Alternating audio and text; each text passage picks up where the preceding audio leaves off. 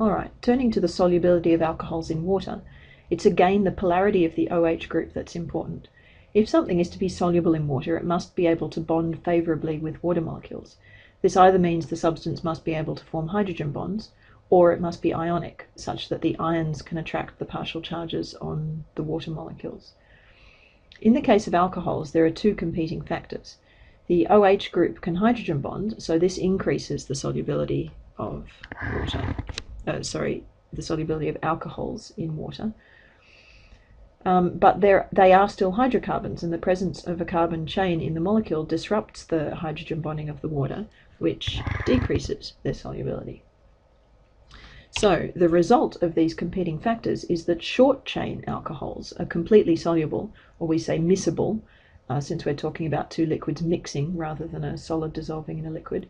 The short-chain alcohols are completely miscible in water. And by short-chain, I mean methanol, ethanol, propanol, so they've only got 1, 2, and 3 carbons in their carbon chain.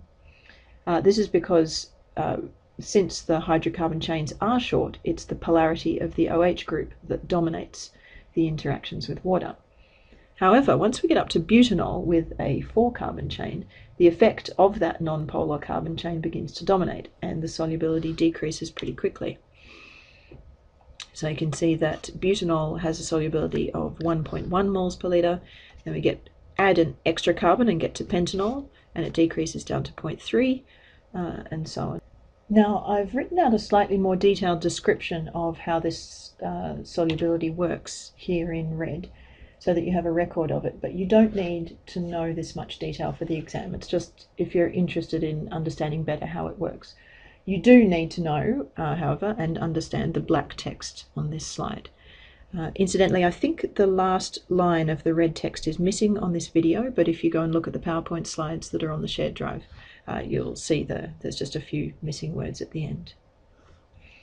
Okay, so finally, there's the effectiveness of alcohols as solvents for other substances. So let's go through what we know about solvents in general. So the first solvent you met many years ago was water. It's the most polar solvent we know of. Its intermolecular forces are strongly dominated by hydrogen bonding, and it's used to dissolve other highly polar molecules or ionic substances. At the other end of the scale, we got alkanes, which are completely non-polar, because they can only interact with van der Waals forces. They cannot attract the molecules of a polar substance sufficiently to separate them from one another, and so they cannot dissolve them. They can only dissolve other non-polar substances. Okay, at intermediate polarity, we've got the halogenoalkanes or haloalkanes.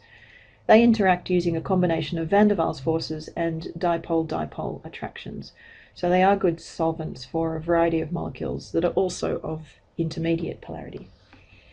And this is where the alcohols fit in.